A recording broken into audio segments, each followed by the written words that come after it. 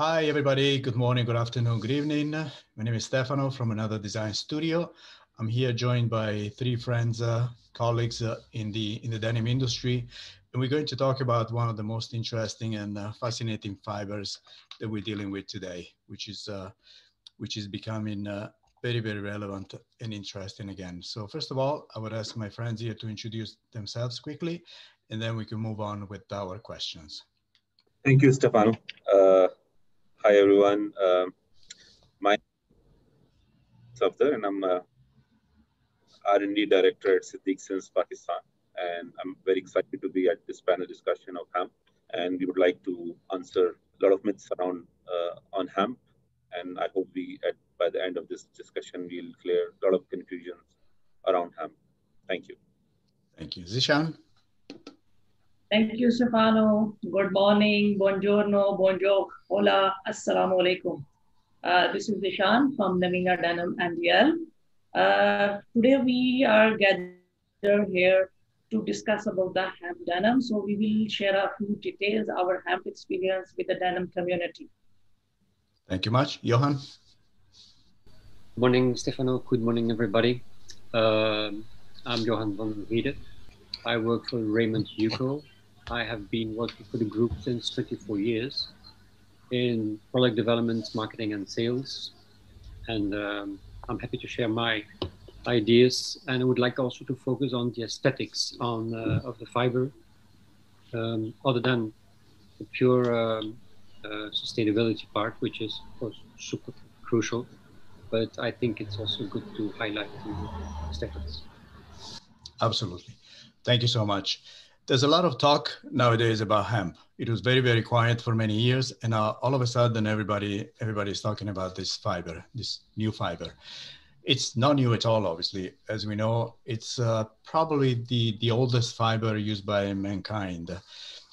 We know cotton is very old. Cotton was cultivated first by humans starting 2,500 years before Christ in the Indus Valley, and it's been around ever since. Hemp is actually older. There's evidence that hemp was cultivated by man since 5,000 BC, or maybe even earlier than that.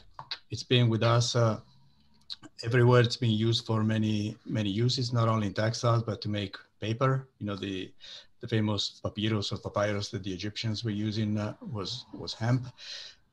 It grows, or it used to grow, pretty much in every continent. It grows by itself, and it became one of the most important fibers for men for a very long time. Huge cultivations in Europe, especially I think in Italy, France, and Belgium, North America, South America, all parts of Asia, and it's been very important for our life. Textile, paper, medicinal purposes, so really important. In the US, it used to be really big until the 1930s.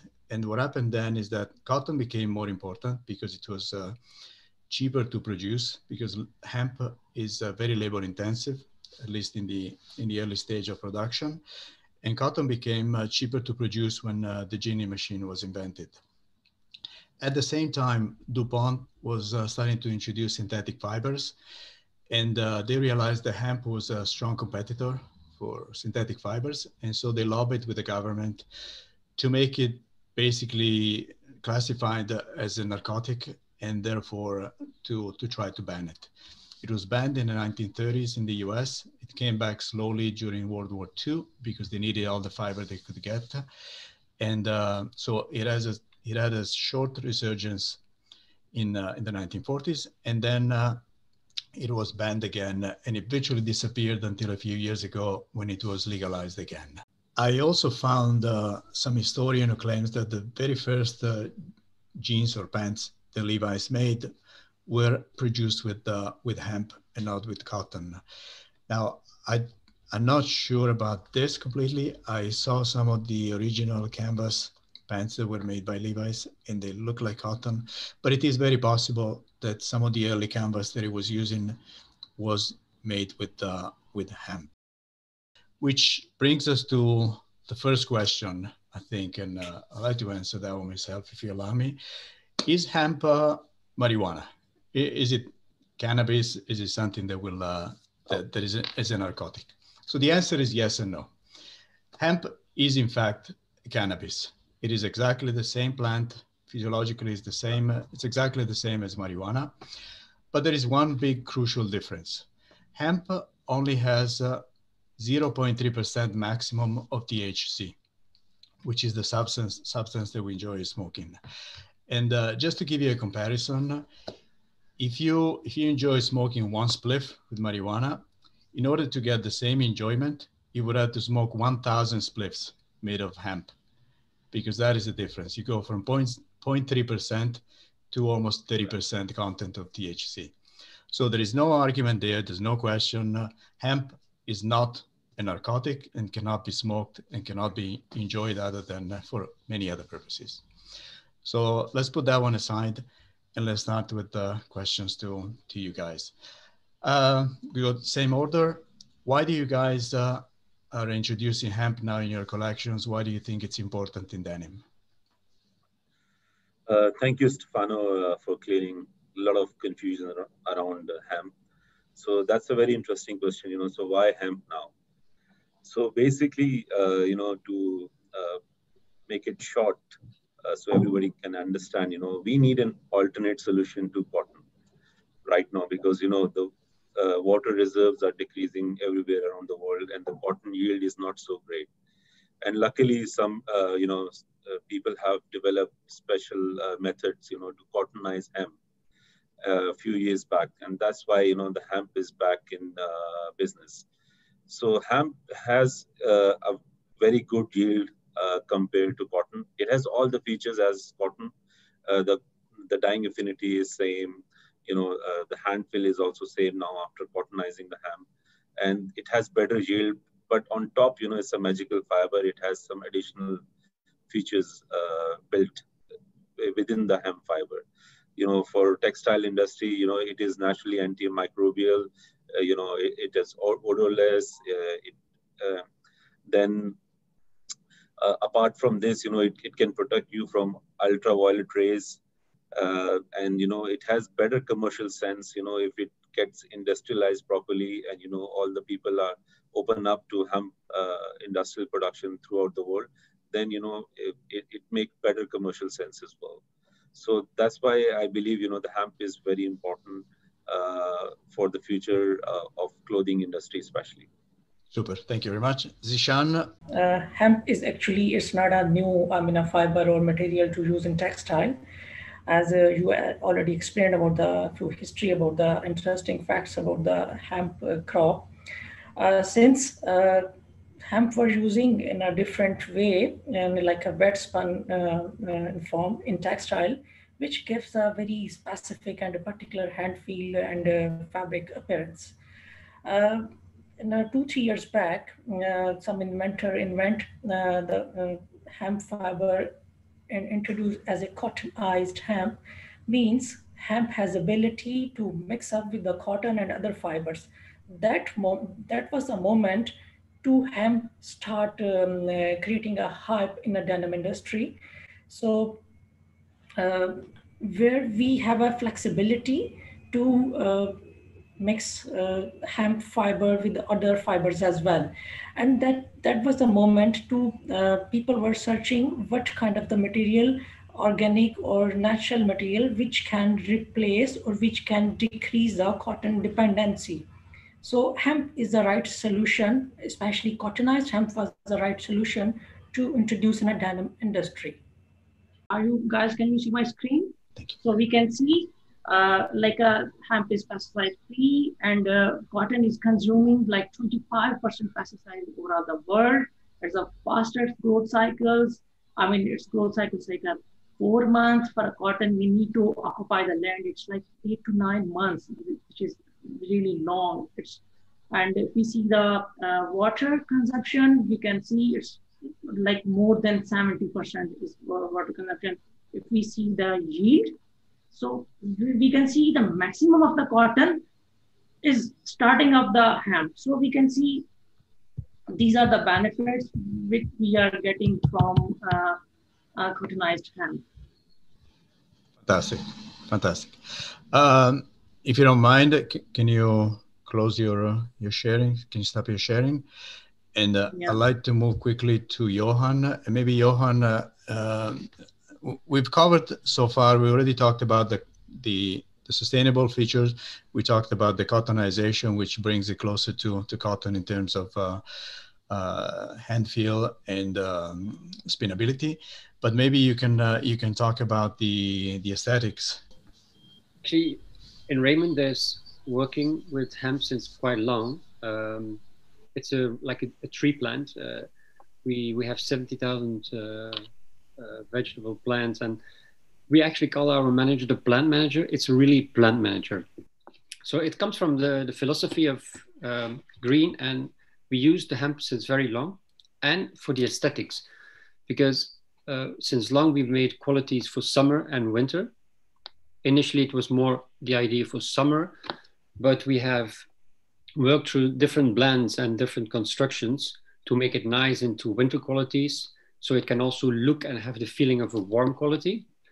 And not just like sustainable quality, but really like a nice quality. You can see the big brands like Levi's and Contour, Lee Wrangler, they are using hemp for winter and summer now as well, because of the sustainable part, but also because they see playing with the construction, with the blends, you can make beautiful qualities out of it, which is like a bit more authentic. It gives you really more rustic feeling and really nice qualities you can make out of it.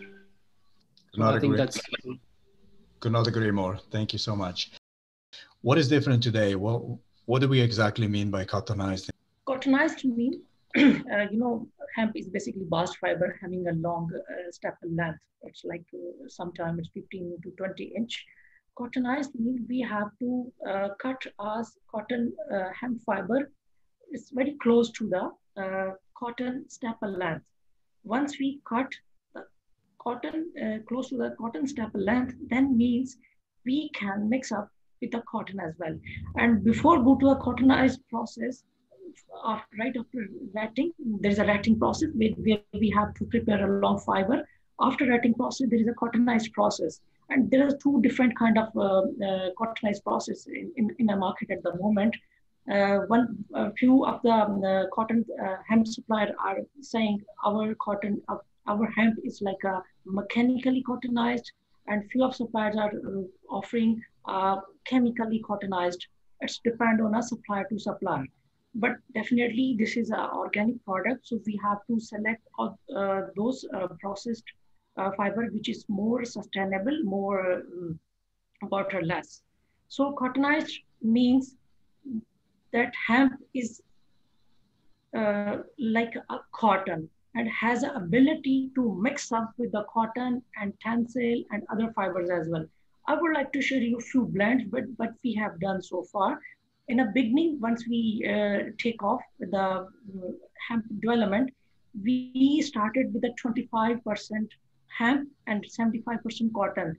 That time, that blend was really challenging to run in our spinning and dyeing process and weaving process. But by the time, gradually we learn about and gradually we increase our content. Now we have gone up to 40% hemp, and rest of the portion is cotton or some other recycled materials as well. Thank you very much. Maybe Junaid can answer a different question then, because I think you covered it pretty well. What is the affinity of hemp with indigo dye? Being a cellulosic fiber, it should absorb indigo pretty well, but do you still get the ring dyeing when you dye in hemp? Right, that's another purpose of benefit of cottonized hemp, that Zishan has explained in detail, So we made it cottonized, so it can have an dyeing affinity similar to cotton as well. It's, so far the product that we have tested, we have not seen any variation, and it has the similar indigo effects as we have done the same shade on other cotton products. So far we have not seen any variation. There are, different types of hemp fibers available, like Zishan has mentioned. There's a cottonized mechanical hemp and there's a cottonized bleach hemp. Some people have started with bleach hemp, but that is not really a sustainable hemp product. So that's why we have converted back towards mechanical hemp. So the dyeing affinity is very similar to the cotton, process. So we have not seen much difference, in our trials and the products that we have developed so far. So finally, one quick question for the whole panel, and this is something that everybody in the industry is asking. Why does it cost so much, and how can we make it cheaper? Because it's got so many fantastic features that I'm looking forward to the day when we can actually use it in massive quantities and reduce our dependency on cotton. So if you can quickly give me an answer, and then we can wrap up. Okay, so I mean, we all agree here, that it's a best alternate fiber available versus cotton. The only point why it is so expensive because it's in very early stage after it got cottonized. So right now, only few of the brands are pushing. Levi's is the main driver behind hemp. But I think on the technical side, because of its feature, I think it should be cheaper. Commercially, it should be more viable because it takes less water, it takes no pesticides or herbicides, and it has a better yield versus cotton. You can grow more than 2 crops in a year, if you have the right land available. So I think technically it should be cheaper, but it's just a matter of time because of the demand and supply. It's at very early stage. So I think as the time passes, it will eventually become either same price as cotton or maybe even more cheaper. Thank you. Zishan. Yeah. The way the brands are pushing to include the hemp collection in their apparel lines.